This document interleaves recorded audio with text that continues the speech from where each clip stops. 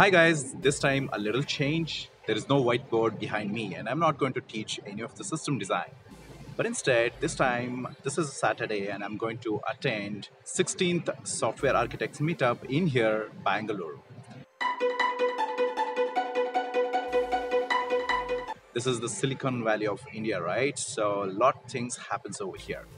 Nevertheless, there are a lot of meetups happens at your place, maybe in Hyderabad, Kolkata, Delhi, everywhere.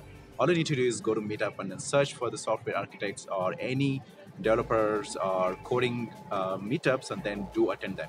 It keeps your enthusiasm up and it always helps you to achieve whatever you want to. Attending these kind of meetups helps me a lot. You know, you might be a developer or software architect or a tech lead or a solution architect.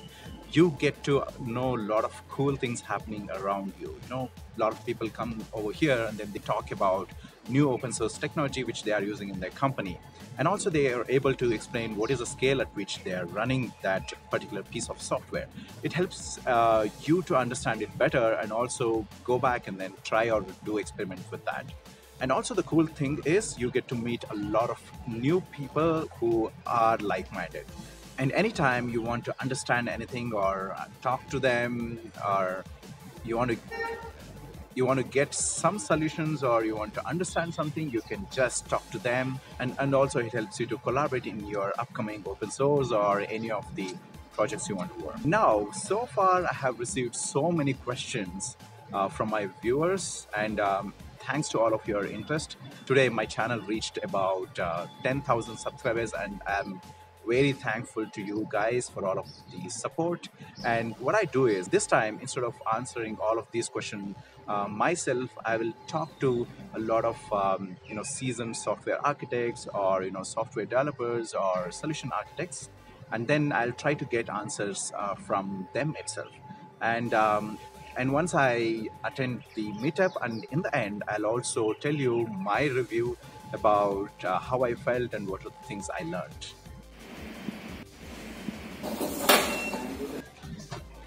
I know how difficult it is to get up on a Saturday morning. It's not a working day. What brings you to the meetup? Yeah, within the team in office we will be very constrained to what we do, but coming and attending this kind of events will definitely want to give a big picture. Yeah. Especially system design topics are something we need to learn from the people around in the industry, like how they are doing and how they are solving the problems we are also trying to solve. So I'm working as a technology program manager. So anything, whatever new technologies we are getting, if I can contribute that in my company or anywhere else, so just to get a bit of heck of the updates and all these things, I prefer to go to meetup. The title of the meetup itself is very interesting, talking about architecture. Architecture has always fascinated me. And in particular, there are two talks, one on the front-end architecture and another on the distributed SQL or backend. These are the two things which are bringing me here. So, hi, I am Chirag. I work as a software engineer at CureFit.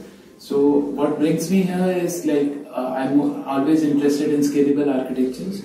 So, we in CureFit work on a lot of microservices architecture, and we always face problems in scaling and achieving our performance goals. So I'm here to learn more about scalable architectures and different technology stacks that we can use to solve a problem. So I started looking as to different technology stack, and then I zeroed in on React.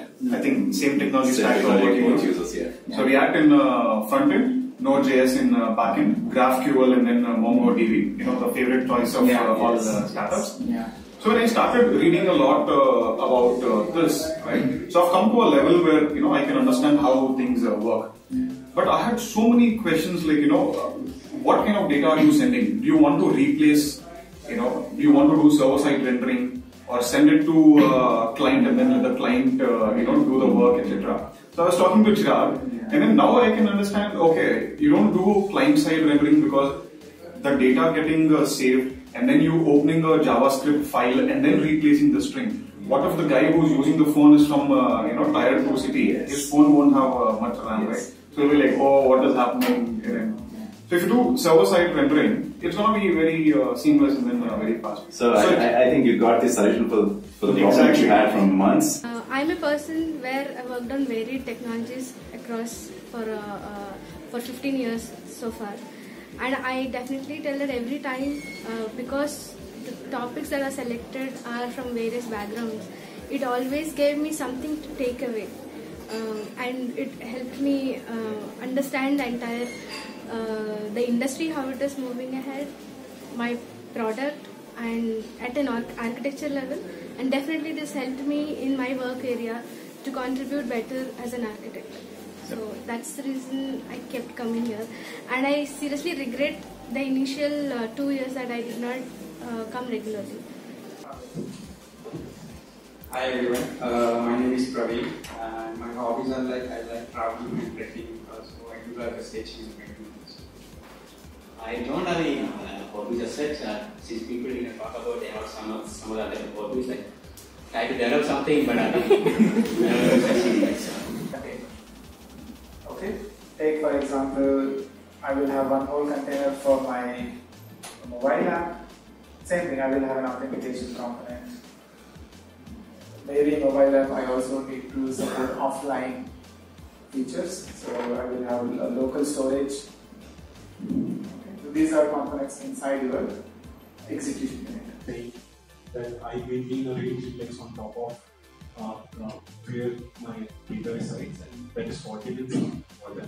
And if I have to do a range query, I pretty much know which these guys fall into it, and I can them. So these are, say, roads, and then these are these. In Prometheus, the script interval is a 30-second or 20-second. You can define according to your requirement, where every time Prometheus to hit that particular microservice. But that microservice has no asynchronous job or any cron job that you do, which is taking less out of that, and you want to get the metrics from those jobs. So that's where pull doesn't work, because by the time Prometheus will scrape, the metrics are gone. So you can send it to Push Gateway, and Prometheus will retrieve it from Push Gateway. So meet Anand Ghote, who is the host of Software Architectures Meetup in Bangalore, and he's the one who is doing it from about a couple of years back. So here is what he has to say about it. Yeah, hi guys. We run a community called as Software Architects Bangalore. It is a group of people getting together and talking about software architecture. We have been doing this for almost 4 years now. So we meet every quarter, full day. We have speakers from the audience. They come and talk about their experiences. Software is a continuously evolving field, so it's a good opportunity for us to learn from each other, keep up to date. Yeah, so it's a great community. We have around 5,000 people now in the community, and every meetup is full house. And every meetup we are growing. So if you are in Bangalore, drop by. We have this meetup on weekend every 3 months. You can just search for us on Google, Software Architects Bangalore. Yes. Even if you guys want to give any presentations or you want to talk about any technologies, you can also contact. Yeah, just contact us. We are always looking for new speakers. It's really exciting. Especially today's topics were very good. I really liked the microservice and how to track them, trace, and everything. That I really like that. Yeah. Session. And we just had a talk about Digital India, which is a bit different for software architecture meetup, but it's really interesting to know how people can use technology stacks available in India to make applications for Indians. Exactly. Anand is a very seasoned software architect who works in the company called Devon, and here is what he has to say about how you guys can improve your skills about software architecture or design skills and everything. So do you have any tips and suggestions on how we can improve our software architecture skills? Yeah, first step is, of course, attend our meetup. There is so much you can learn at these events. You can go to your local meetups and conferences. Those are best places to start. I would also recommend a book called as Software Architecture for Developers by Simon Brown. It really talks from a developer's perspective how you can grow into the role of software architecture. I found that really useful. Apart from that, you have to keep practicing, try to design things, try to see how other things are built. You can easily Google for, search for software architecture of different applications that you use. You can look for architecture of Facebook, architecture of Twitter, Flipkart, Amazon. So those are great learning resources. And of course, there are a lot of online courses that we have. Yeah, as he mentioned, if you want to learn about system design or architecture, so you can check out in my channel. I have a breakdown of all of these system designs. So apart from that, I have one more question to you. Say, when you design something or when you architect some requirement or a product, how do you make sure that your design is actually able to scale and be fault tolerant, or whatever the aspect? Like, how do you test that? Yeah, it's a good question. So you have to first know what are the properties that you're trying to build for. Right? So if fault tolerance is a high priority, then you have to design for that. And the first step is to start is with a test. Right? So you can choose the technology, you can draw some diagrams, but the final success only comes when it works. So I will say don't wait until you design everything, implement everything, and then test. You have to start with testing. Yes, Even before you write any line of code, you should first write a test. Exactly. How I'm going to verify this. Yes. There is a concept called as fitness tests in a book called as Evolutionary Architectures. I think we are going to also have a talk about that in our meetup. And it's something similar, but the general idea is always start with the test. Okay, I always think that system design or software architecture is a continuous process. You can't just, on a first day when you get the requirement, you can't build a very good system. The first design you build is almost always going to be incorrect or not completely accurate. So you will learn from your test, you will learn from speaking to your users. Yeah, you heard it from him that not always whatever you build for the first time itself, it won't work, but it's always like trial and error, or you understand about the system and keep rework on it, or keep building it progressively. So you just have to make sure whatever you're building is loosely coupled, isolated. That way you can easily make changes. I guess that's the only thing you need to keep in mind. Yes. Yeah. Nice talking to you, and then I learned a lot today. I hope you guys also do the same. Next time, I think go to meetup.com and then search for software architects. Yeah, we are also on YouTube. You can look for us. All our previous talks are recorded and it's up there. Yeah, those videos are also available. Unfortunately, if you can't attend the sessions, you can always go to the channel and then watch those videos. Yeah. But I always prefer to come over here. Come over and meet us. To get a nice lunch. The very good part, the cool part is networking. You get to meet a lot of cool people over here, like software architects or solution architects, or a lot of tech leads, or even senior software developers or MTS or anyone. You can talk to them, understand what they are trying to do, or if you have any problem. I've seen a lot of people there, like talking to peers about, I was trying to do this and how to do this or something. Like, lot many people's got some solutions. Oh yeah, I could have done this way. So that's what you get it, and always these guys help you to keep your motivations always pumped up, and then you can learn better. And it is a free meetup, there is no charge, spread the word. Hi, my name is Govind Krishna. Everybody refers to me as GK. I have worked in a lot of firms. I started programming nearly 30 years back, so I've been doing a lot of stuff. So I've got a lot of questions from my viewers. So they will keep sending me all of these questions. I was just waiting to collect all of them and then get answered with the masters like you. So if you want to give one suggestion for the upcoming software architectures, basically like the senior developers who want to become software architecture, maybe the tech leads who wants to become software architectures or solution architects. So what is the one thing you want to suggest them, like how they should learn these skills?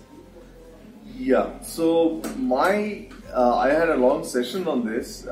My way of looking at it is the difference between a developer and an architect is the difference between somebody who's looking at the functional requirements and somebody who's looking at the non-functional requirements. So all your life when you are a developer, you've been delivering functional requirements. Somebody has told you this is the requirements to deliver, please make sure it's working correctly. So you're more worried about correctness than anything else. When you move to architecture, code is no longer in your control and you're not worried about correctness. You're more worried about non-functional things, right? So that's a big mindset change. So the decisions you have to do and the knowledge that you have are actually not very useful. When you're talking about non-functional requirements, how do you deliver it? then it becomes a lot of times a questions of experiments that you run and investigation that you do rather than code that you write. So, as a developer, if you want to move to becoming an architect, you should start paying more attention to the non-functional requirements like scalability, performance, and things like that. And what are the aspects which are affecting this? And you should have a clear idea that if I have to deliver this level of non-functional requirements, what are the aspects that I have to look into? Actually, I'll send you a link where I've covered what are the aspects that a software architect has to look at. I'll post that link on the description. Sure. You guys can check that out in the video description. So when you're talking about non-functional requirements, so sometimes it comes to the place where there are so many technologies which solves a particular problem, or maybe you want to suggest. So now you don't know which one works better. So as you mentioned, it's about doing POCs and then trial and error, right? So is there any specific methodology you follow to decide this is the technology I should go for? Well, one is of course POCs. One thing which I think is very important is that when people are looking for technologies to solve problems, they look for positive aspects. In the sense, they look for what is a solution for this problem. They do not do further investigation into what are the issues which come up when implementing the solution. That's what it breaks the system. That's what breaks the system, right? So when you are kind of doing any investigation, you shouldn't focus just on the positive aspects of the technology. So look at what are the problems other users are facing, what are the problems other people who have implemented this are facing. You just need to search for problems with that system of that technology. Basically, yeah, we want to have our system reliable and fault tolerant. Yeah. Maybe we might have a lot of features with that, but we don't want that system to break over the long run, right? Take a simple example, right? If you're deciding to use MongoDB, look for problems with using MongoDB, right? Then you get a more complete picture of the technology, because everybody writes positive articles, nobody writes balanced articles. So you have to separately search for negative articles. Yeah. So do you have any specific suggestions of any website you actually refer to, and or any nice book which gives all of these kind of insights?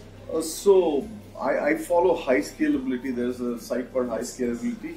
I am on that all the time because they're very interesting articles, and it's a very good portal into architecture in general. But High Scalability is absolutely the site which I recommend for everybody. Okay. So I have a last question for you. So basically, my viewers are mostly who wants to crack some of the interviews. The questions which are mostly asked based on the system design, they ask, like, say, design Uber, design like PayPal or something like that.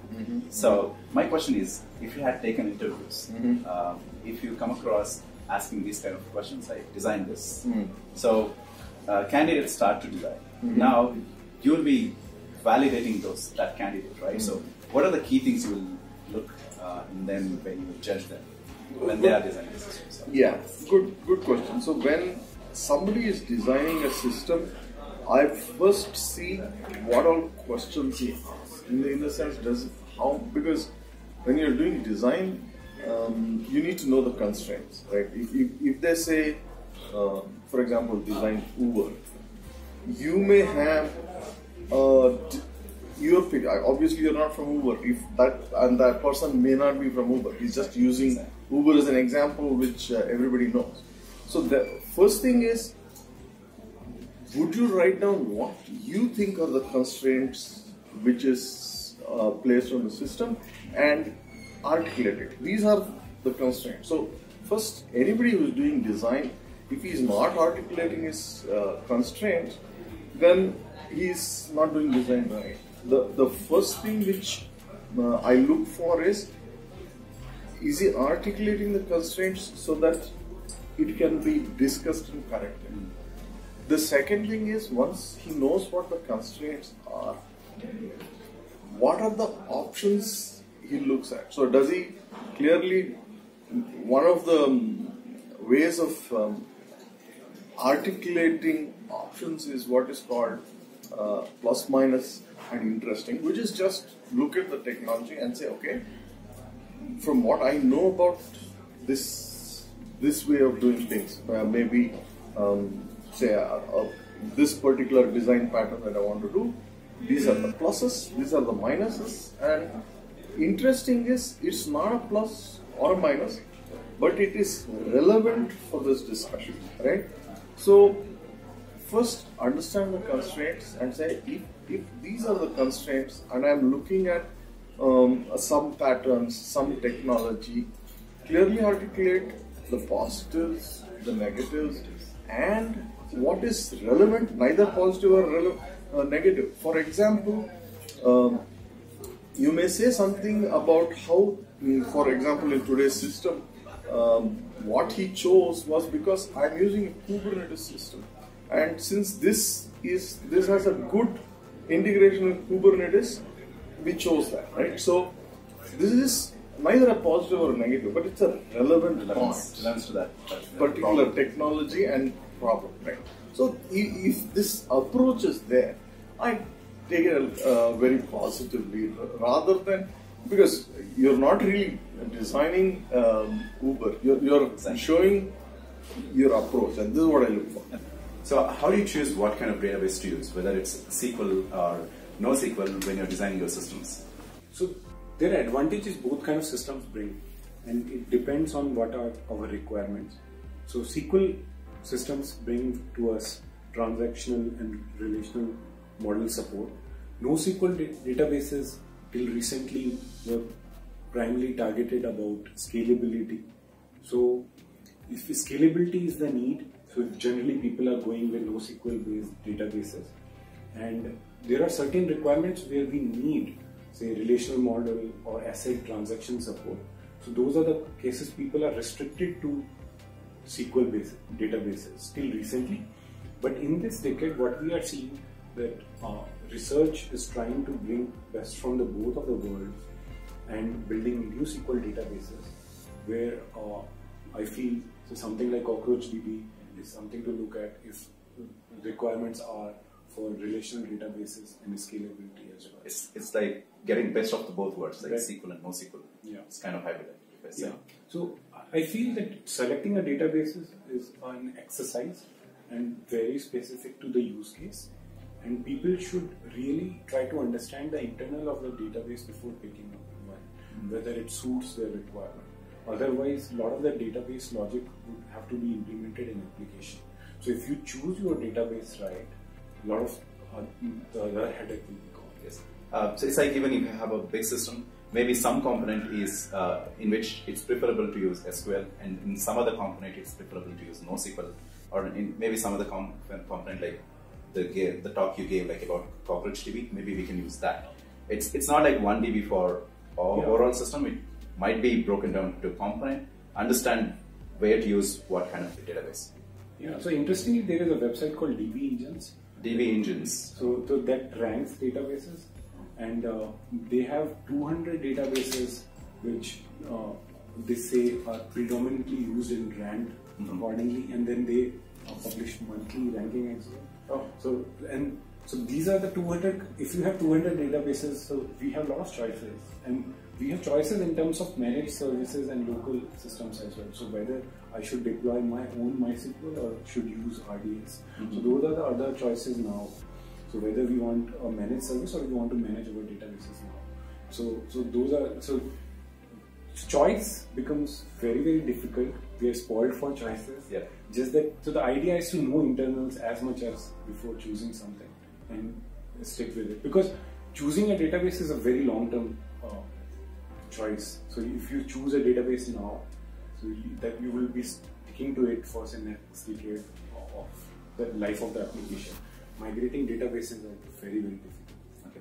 You guys heard from Anurag about how do you pick up the database. I think better you guys start reading about the internals of AnyDB before you choose that for your system design.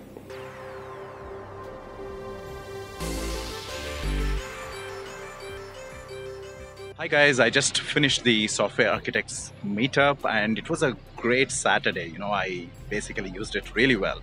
And there were a couple of sessions which are very good. I know one thing specifically is like observability of microservice, where I got to know how you can trace the microservices, how can you log microservices and everything. And there were other couple of sessions about CockroachDB or, you know, distributed NoSQL database, and those were really good. And I personally suggest you next time don't miss the meetups at your places. Say in Bangalore, if you're in Bangalore, you can always catch this meetup, or if you're in any other places, you can log into meetup.com and then definitely you'll find something interesting and go attending these kind of sessions, and it will definitely help you.